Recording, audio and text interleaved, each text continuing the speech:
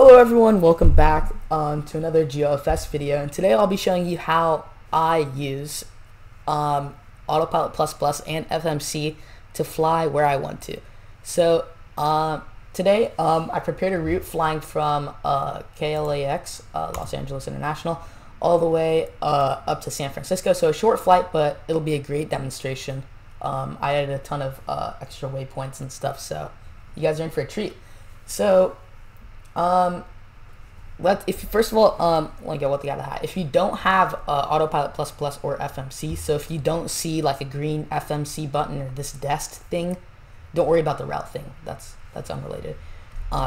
Even if you have FMC, don't worry about it. And if you open up the nav panel and you don't see Autopilot right here, then I want you to go down in the description and look for how to get AutoPilot++ and FMC. And that's going to be, and that'll take you to a video. I recommend you watch it, and it'll help you get ready for this. So let's get started. So I've made a Google map of all of our waypoints along the way. So these over here are all going to be waypoints, and starting off from Los Angeles all the way up to San Francisco. So what we're going to be doing, so like kind of take this visual image in your mind, is we're going to kind of, and sorry about this black line, I think it's a bug. So we're going to take off from this runway and then kind of just make our way up north until we get up to about like level with San Francisco, and then we're going to kind of just make a big loop around right into runway 10 left at San Francisco. So keep that in mind. Yeah, I'll also leave this Google My Map and the FMC route down in the description. So let's get, first, how do we get routes? So let's open up the flight management computer, and you'll see that our waypoints, our departure, our everything isn't filled out at all. And so while we think we may have to fill this all out, you actually don't. There's one tab over here called the load tab. And so what this does, if you paste in a line of code, and this will be down in the description, you'll just paste it in. And what this will do is this will pretty much tell FMC all your waypoints and automatically load it in. So over here, it's not really like a language, it's just a format. So we have like our runway, our coordinates, and then a couple of booleans and values to fill out. So this is really important. Make sure you click this arrow button. Do not click generate route, or do not click clear yet. So I guess let's just kind of go over tab to tab. So first, let's just double check the RTE tab. You saw that went in. So if you go to the RTE tab, just like that, everything is filled in. And you should be able to go in the description, get that same big chunk of code, and paste it into the load tab. And so we're chilling. So let's go to the log tab. The log tab isn't really too important. It'll just show like basic stuff like flight paused, flight this, like just a ton of like just a log, really, a flight log, like brakes turned on, flaps set to here, gear down, gear up, pretty basic stuff. So let's move on to the let's go on to the prog tab. So the prog tab is really useful in flight. It'll show you how far away your destination is and your top of descent, and I'll get into that later. And also, once we have selected our first waypoint, it will also show how far you away in nautical miles and in time, like how many minutes you are away, and your arrival time to that waypoint. So let's move on to the legs tab. So the legs tab pretty much will just give you a view on all your waypoints and how far away they are, and it's pretty precise. It'll count down each like tenth of a nautical mile, and I'll show you that once we're in the air. So now let's move on to the RTE tab, which is probably one of the most important tabs in the entire thing. So this shows all our waypoints. Here we can modify our waypoints, we can do anything we want. But the first thing we're going to want to do is click the Save Waypoints button. So that means if we ever get kicked out, all we need to do is click Retrieve Waypoints, and it'll fill all this back in.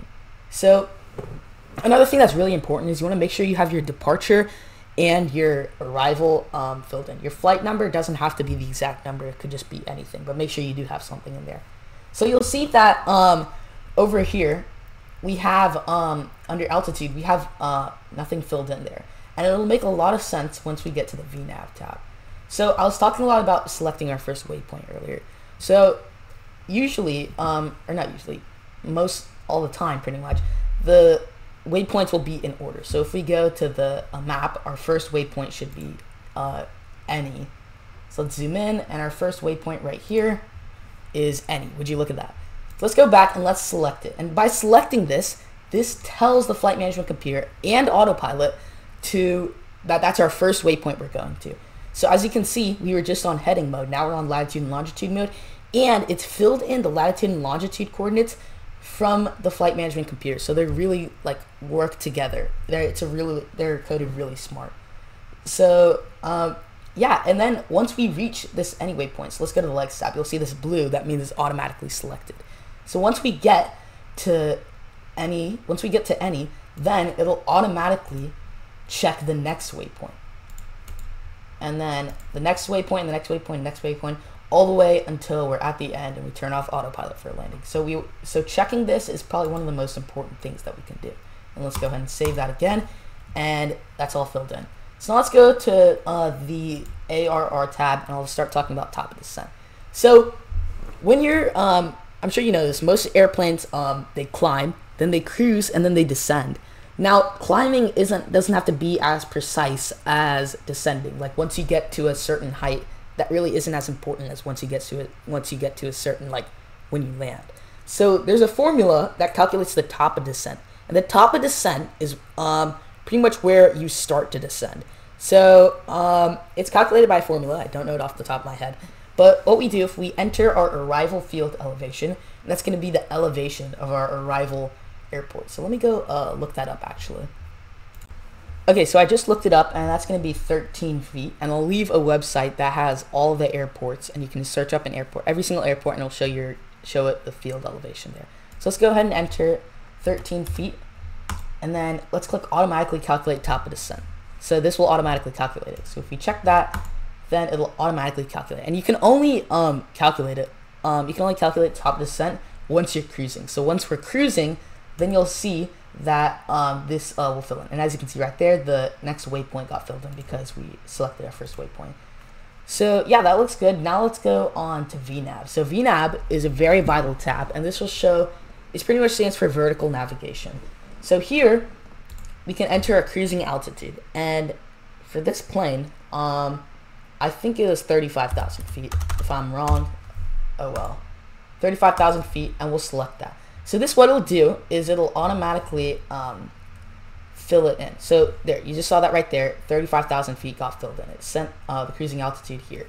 So this is the altitude that we're trying to reach. And if we turn on VNAV, it'll manually go over how, it'll automatically tell the VS what number to be at. And the VS is a number that represents your feet per minute.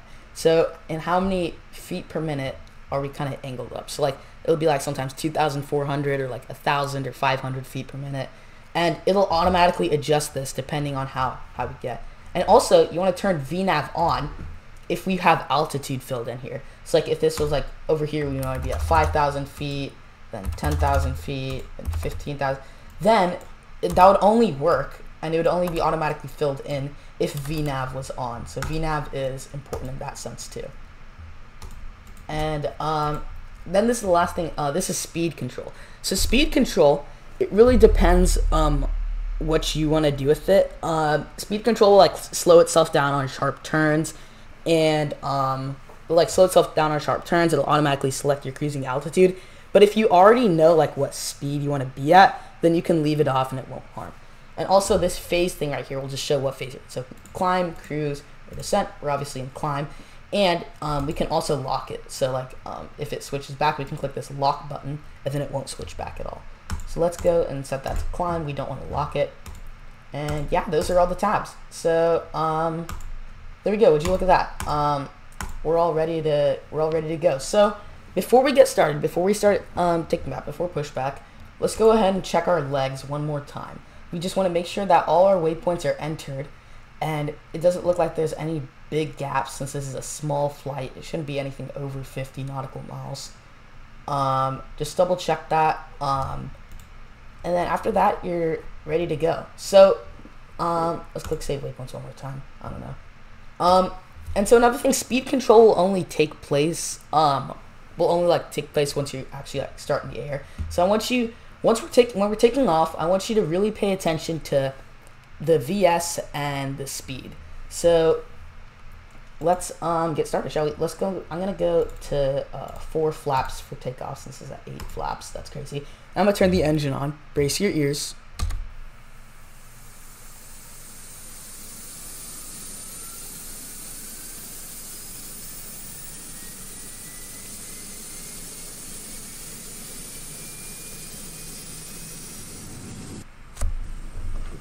Okay, and looks like we're ready. So another thing I want you guys to know about is that there's 2 types of controls. That's camera, options. Let's go to controls. You'll see that, you'll see that there's 3 types of controls. Joystick, mouse, and keyboard. Joystick, if you don't have a throttle, it's pretty pointless, and I might get a video if I even think to get one. But what we're going to do is we're going to select mouse. And so I like to take off and land with mouse. Again, it's a complete personal preference, however you played, whether it be with keyboard. But one thing that's going to be really important is once we're in the air, right? Like let's say we have to, let's engage autopilot. If we move our throttle over here, the plane's going to go completely sideways, and we do not want that to happen. So what we can do is I want you to look right here. If we press K on the keyboard, it'll switch to keyboard. Or another thing we can do is we can press and hold M, and you'll see that right here it'll be mouse off, and it'll pretty much disable mouse controls. And then we can just click it again, or we can press and hold M, and then that'll bring it back. Another good thing is you can go into graphics right here and click show mouse yoke, and that's how you get this little yoke right here. And then that's a good way. That's another way to tell like if you have your mouse on or off, if it's your cursor or your throttle. So looks like everything's good. Our controls are our mouse. That's exactly what we want. We'll save and close and open up the navigation panel. So yeah, again, pay attention to the speed and the VS, vertical feet per minute. So let's go ahead and take off our brakes. Oh yeah, and another thing, in the keyboard controls, these keyboard controls work even if like you don't have even if you don't have it like selected. So these will also work. So like right now I don't have it selected, but if I press semicolon for parking brake, look at brakes right here, I'll click semicolon and brakes on, and then we can turn them off. Just that. And so what I recommend is I recommend you definitely have something on for your autopilot, so you can turn that on and off too if you want, but it's not completely necessary.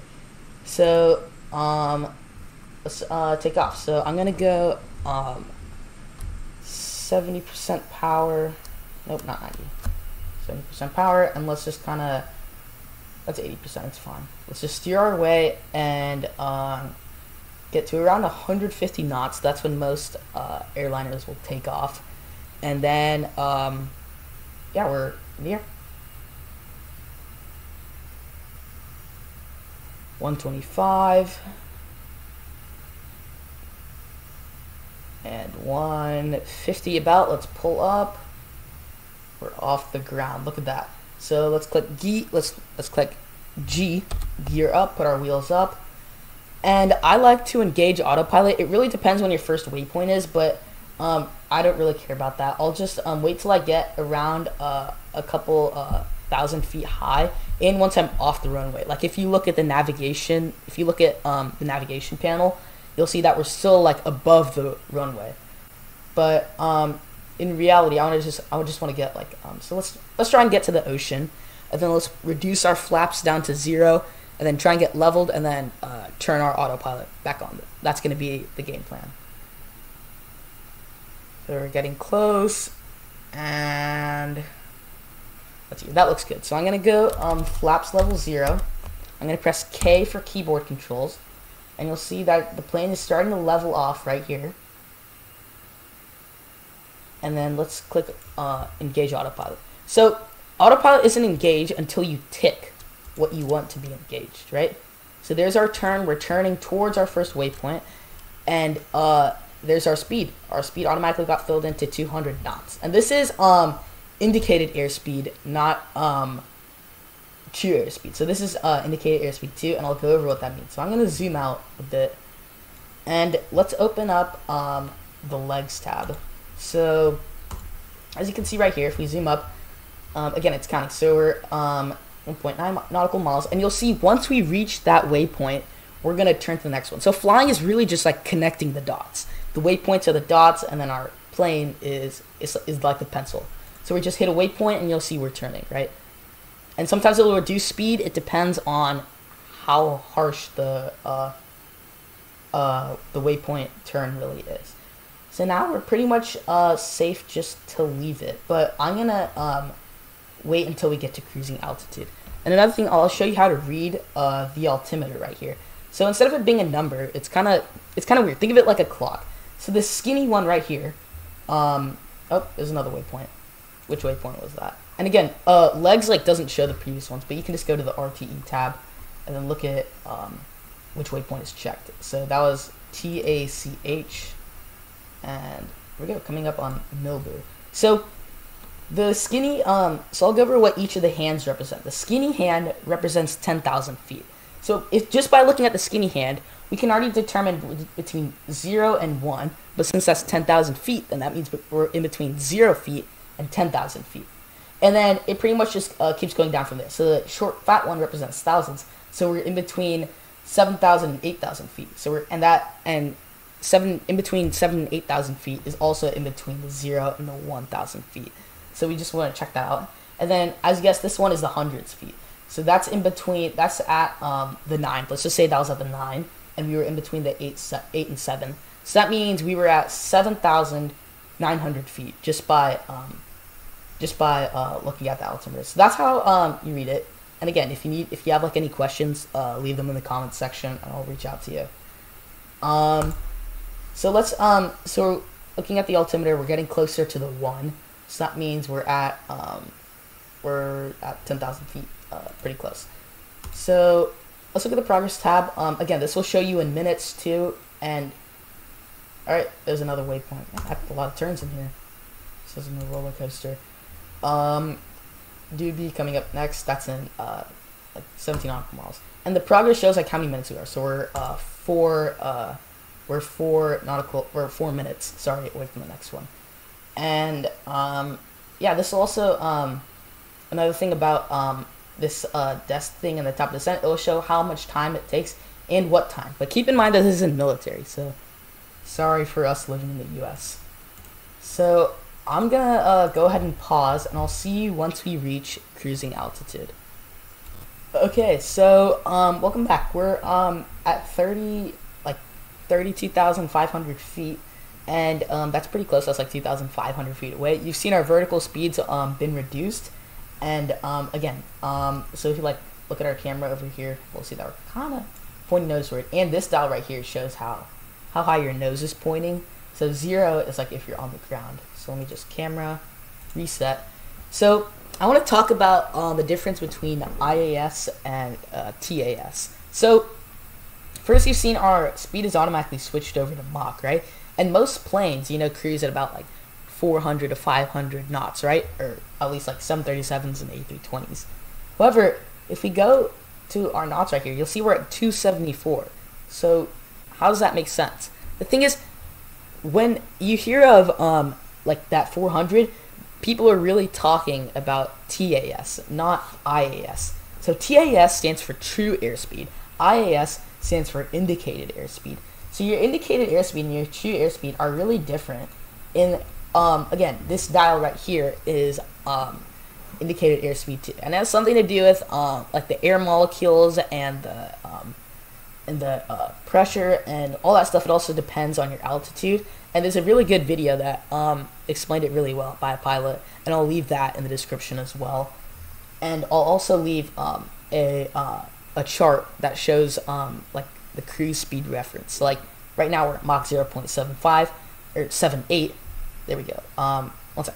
So our vertical speed just got reduced. So we're getting close. It's gonna tick really slowly, but we're gonna try and get level. And as you can see, we're just a little bit off the 0 right there. So So as I was saying, it'll show you it's like a chart. So like you'll be like find your altitude, and then from there find your speed, and then it'll show you the indicated airspeed and the true airspeed. So it's really useful to figure out, and you can also just like Google it up. So right now we're in a Boeing 737-700. So I could just look up Boeing 737-700 cruising altitude, and it'll say okay 35,000 feet. I'll put that in FMC, and then I'll also look up cruising speed, right? And you just have to say cruising speed in knots, and it'll give you the true airspeed, and then you'll be like, okay, like 400 something, and then you can go look on that chart, and then you can find your altitude, your Mach speed, and then you can just look down the chart and find your true airspeed and your indicated airspeed. So that's a really useful chart. I'll use it for every flight. So I'll leave that. I'll leave that video, and I'll also leave the airport's reference down in the description. So looks like we're just about at 35,000 feet. Now we can pretty much just enjoy the views. Ooh, sorry, cockpit's loading up, and we hit a waypoint. How crazy. So yeah, these wing views are really nice too. I want to get HD, like, really bad. No. But yeah, so our cruising speed, even though we have speed control on, sometimes in like bigger planes like a 777, A350, 787, I'll have to turn speed control off, then manually put into speed, and then once it's time for our descent, then I'll turn it back on. And as you can see, our phase automatically switched over to cruise. So our legs tab, you'll see that, okay, 34 nautical miles. And if we look at the progress tab, now it'll give us the top of descent. So our top of descent is going to be in 176 nautical miles. And if we go to the ARR tab, it'll show, so once we reach 119 nautical miles, that's our top of descent. So we'll just be looking out once we get to 119. And so that's going to be in 23 minutes. Oh my god. And then our destination is going to be in about 48 minutes. So cue the time lapse, I guess.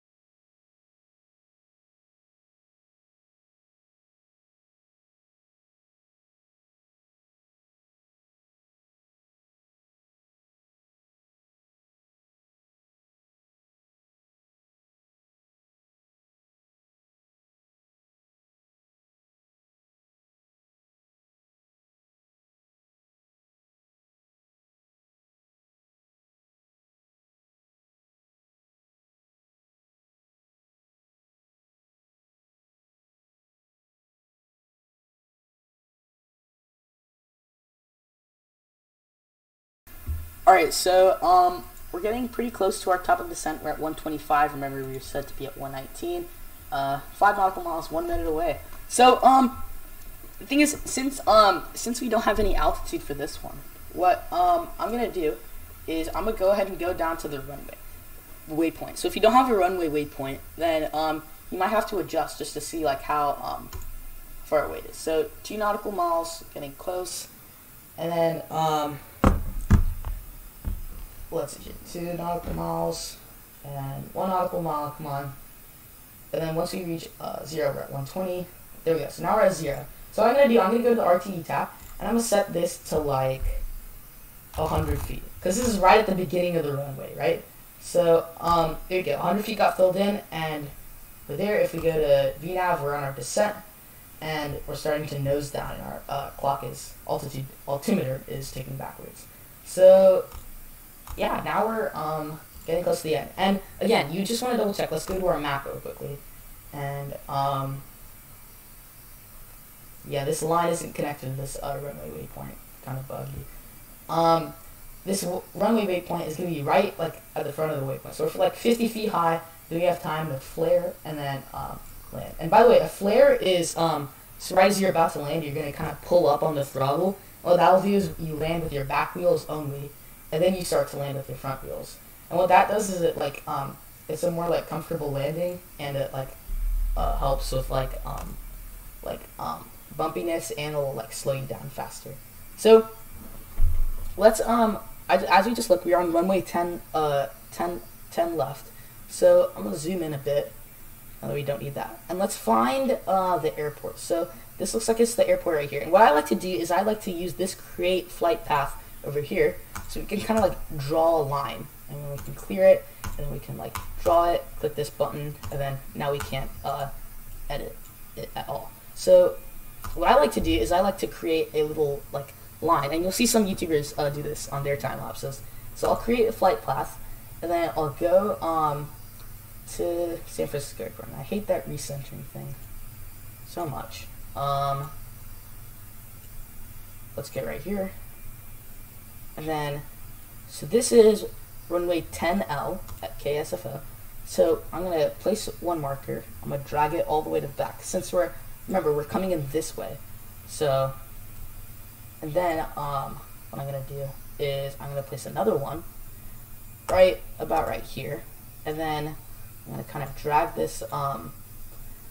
This will all make sense. Trust me. I'm gonna kind of I'm gonna kind of drag this out, and then it's actually I'm gonna drag it in a bit, there, just like that. And so yeah, you don't need the biggest space in the entire world. See right here, and then yeah, that looks now we keep it a little bit. So this, trust me, we're getting somewhere with this. So what this does is this line is perfectly aligned, not perfectly, but like centered with the runway that we're landing on.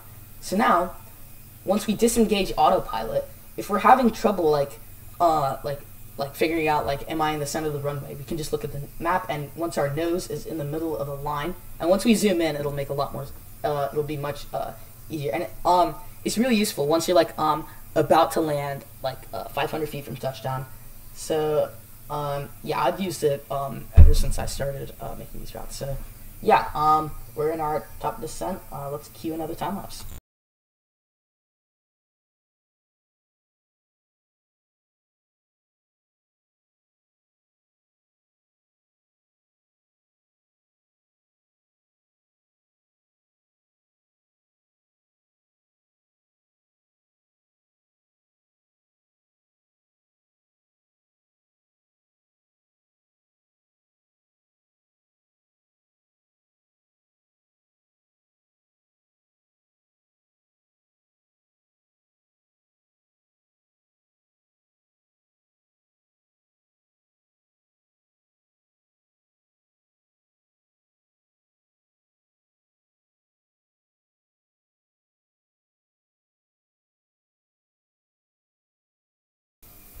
Okay, so a bit of an update.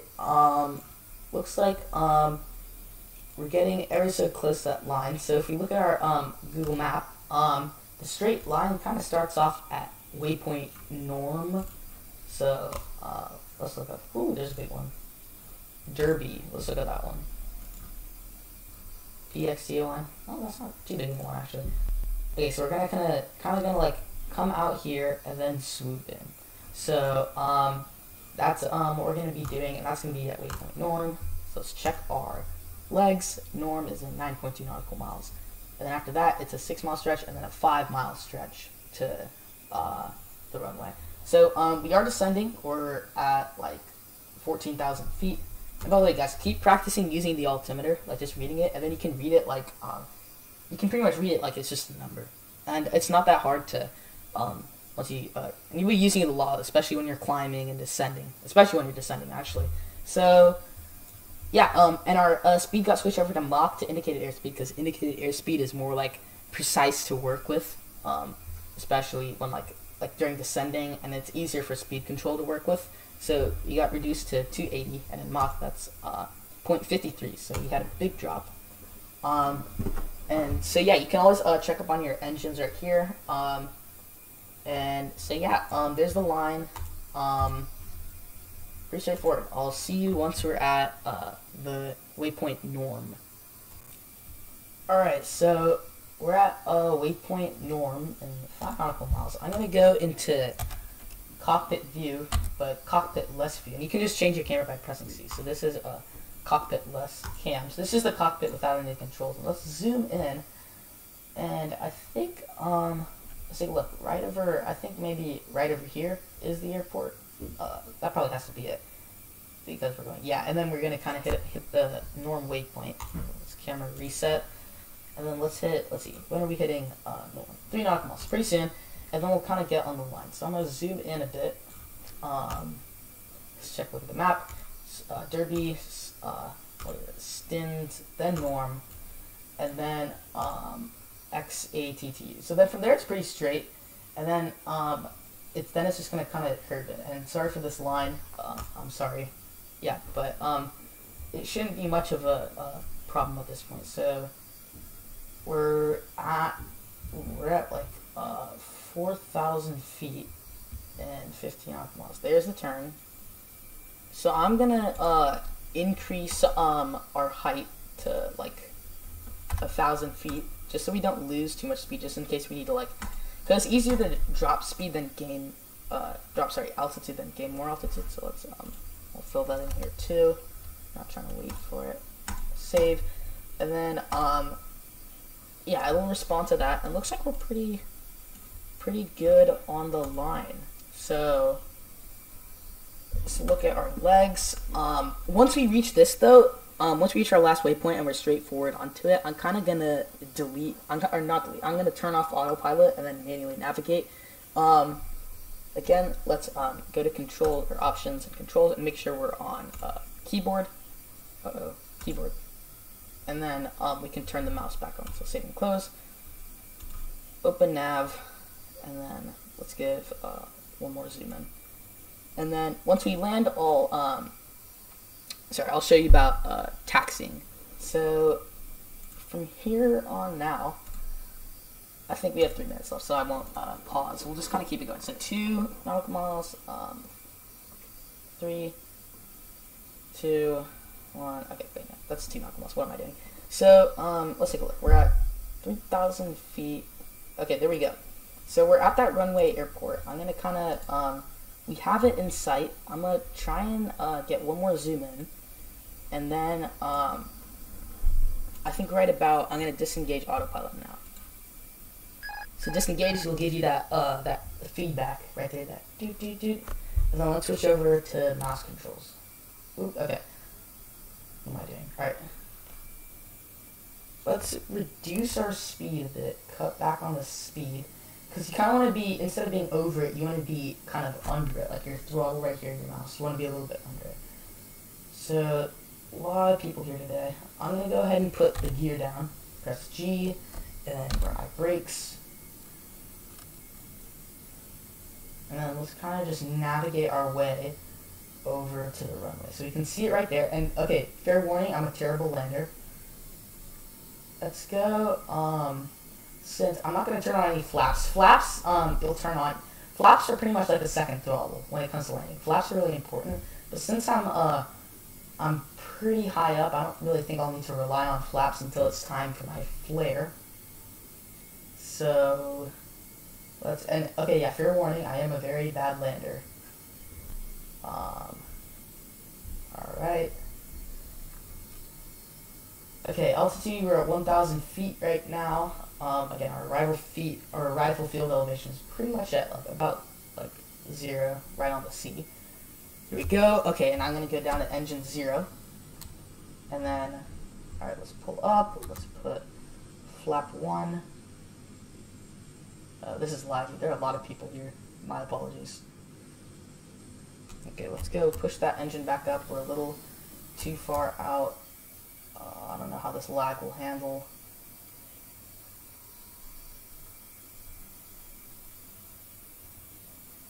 Okay, this is going to be a rough landing. I'm already calling it.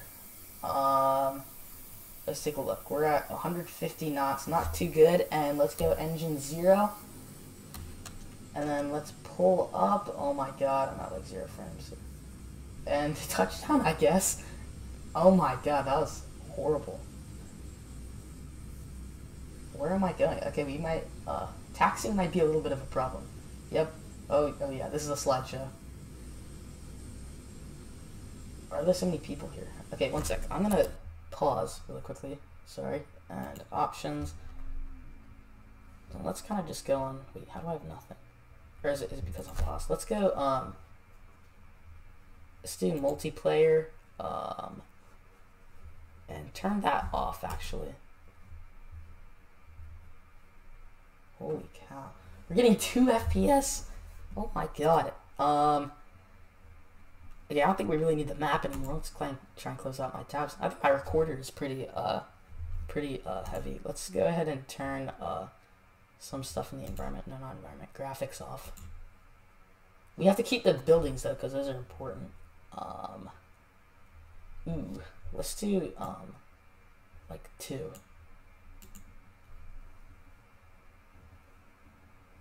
Alright, we got 1 extra FPS. Oh, no, okay, that's at 7 FPS. That's pretty good. So let's save and close. Okay. This is a slideshow. And then, I think taxiing actually might be a bit of a problem. Actually, it might not. So, I think our terminal is going to be a little to the right. So we need to follow these blue lines. Those are the taxiways. And it's kind of just like driving a car, really. You want to be really slow, and you want to have to be able to use reverse thrust. So reverse thrust pretty much is like reverse. And you can do that by pressing page down. And then page up is, you guessed it, normal thrust. So let's unpause and hope for the best.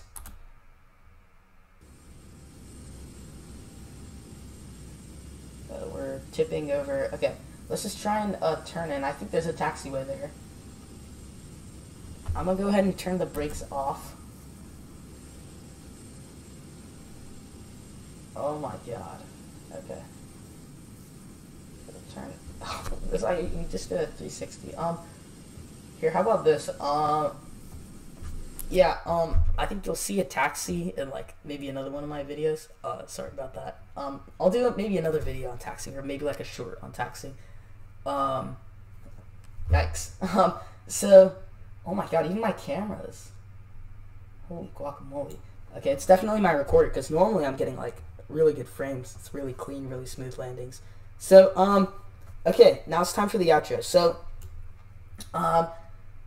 stay tuned. Make sure to keep on my channel. You can even subscribe and ring the bell if you want to keep that updates, because I will be uploading a video, actually 2 videos, on how to make FMC routes. One will be a little simple, and one will be a little more advanced. So stay tuned, and you can make your own FMC routes. Make sure to check the description. And so now you know how to fly. I highly recommend you join GeoFS events Discord servers. What they do is they'll host events every week, and really fun events. There'll be long haul flights. They're doing a world tour right now. So I was just on a long haul flight from Atlanta to Johannesburg, which is near South Africa. It was a long 18-hour flight, but it was really, really fun. So I highly recommend you join the server. They're really creative. The admins are super nice. And it's just a great place to be in. And if you have any questions, you can leave them in the comments, or you could go there and put it in the general chat, and someone will be there. Someone or myself will be there to answer for you. So, yeah, I want to thank you so much for watching. This is a really fun video to make, except for the landing. But, yeah, thanks again, and I'll catch you in the next video. See ya.